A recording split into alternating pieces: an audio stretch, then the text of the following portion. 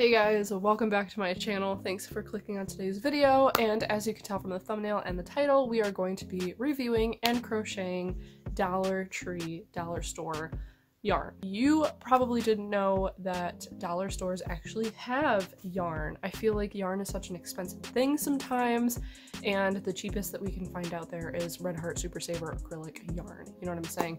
I bet you're thinking what I'm thinking, which is how good quality is this even going to be? And also, is it even worth it? But anyway, let's just dive into, I'm just gonna show you. Let me back up. I was pretty amazed at how much yarn they carried at this Dollar Tree, and not just how many colors and that sort of thing, but the materials they carried. I will show you 2 cotton yarns and three acrylic yarns.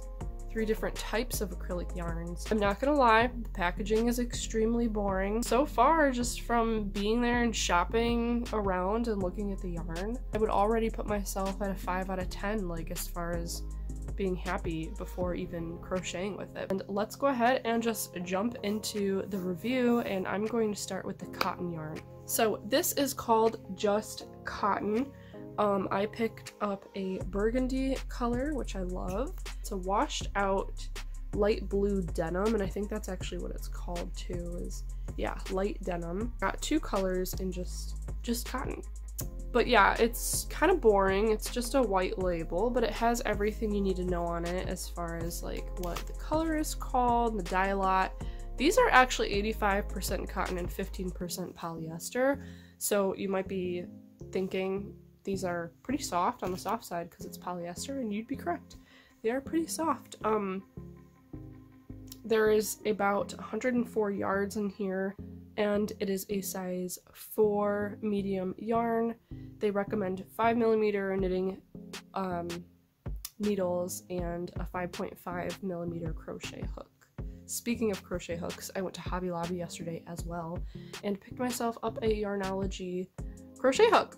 Now, I whipped up a little swatch of the burgundy first. Like most cottons, there was more splitting going on in this type of yarn than other yarns, and that's pretty typical, like I said, for cotton yarns. But I made up a little swatch, and it could be the size of the crochet hook that I'm working with. It feels like any other cotton. I will say it does feel a little cheaper. Like working with it feels a little cheaper than even, you know, Lily Sugar and Cream yarn that you'll see, or Peaches and Cream at Walmart. Those seem to be pretty cheap cotton yarns that run, but these feel a little bit cheaper than that. I don't know how to explain it. It's just something I've noticed. I work with Lily Sugar and Cream cotton yarn a lot. Again, it's not super obvious, but just something that I happen to notice.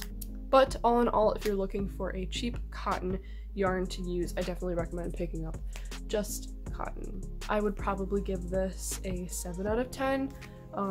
Just because I know there are better cottons out there. Let's move on to the Just Yarn acrylics. I got black and white, and I worked up in white to show you. Sometimes black yarn is hard to see. This is a lot thicker than the cotton yarn we just worked with, so it worked a lot better with my new hook. And it actually worked up really, really nicely. I like how fluffy it feels. I like soft acrylics. Some acrylics are kind of picky, like that's why I don't like Red Heart Super Saver yarn, even though I have a whole bunch of it behind me. This works up really, really nicely, and it looks nice. Like I said, it looks cheap as a bundle. It's like this weird shine that sometimes you can tell with yarn. If that's something you like, then go for it, but I really like how fluffy this is, and especially with the white, it's called Cloud. No kidding. This is definitely a nice, thicker yarn to use. I really actually enjoy this, so if I were to go back, I'd probably get a couple more, especially how much you're getting here. You know, it's not like a small, for $1, this is good. It's not like a small little amount of yarn, so I would give this an 8 out of 10. I like it a little bit better than the cotton, but it's not the best acrylic yarn I've worked with. I know there's better out there, but I'm trying to give it the benefit of the doubt, so I will give this an 8 out of 10. The next one we're going to work with is the Crafter's Square acrylic yarn. Blue's kind of tricky to find with yarns. It just depends what you're making, what you're going for, and that sort of thing. This was super soft to work with. I probably should pick a smaller crochet hook. I feel like normally I would do that, but there was not a lot of splitting going on at all with this, and honestly for an acrylic yarn it's pretty soft. It works up chains really nicely. This yarn kind of keeps chains in a straighter line, unlike the cotton. The cotton kind of looks really spread out, but this is really nice. There's some splitting going on, but again, I think that's because of the crochet hook size that I'm using. It's a little too big, but it does work up really nicely, so I do appreciate that. And the fact that it comes with so much of it, you could do a lot of projects with just one, you know, so I do appreciate that. I like this acrylic yarn slightly better than the last one. It's different, it's more fine. This is more fluffy. I'm gonna give it a 9 out of 10. And last but not least, the most tricky to work with are the flowers. And that's just, I mean, that's the case with all yarns that have a mix of weirdness in them. It was actually, it looks cool. I made a little swatch, and it's kind of weird to get started, definitely with this kind of yarn. And like with scrubby yarn, you have to kind of take your time a little bit more. You can't just like whip through the stitches like you normally would. You have to kind of, when one of these flowers comes up, you kind of have to slow down for a second and make sure you're getting it in there when you pull it through.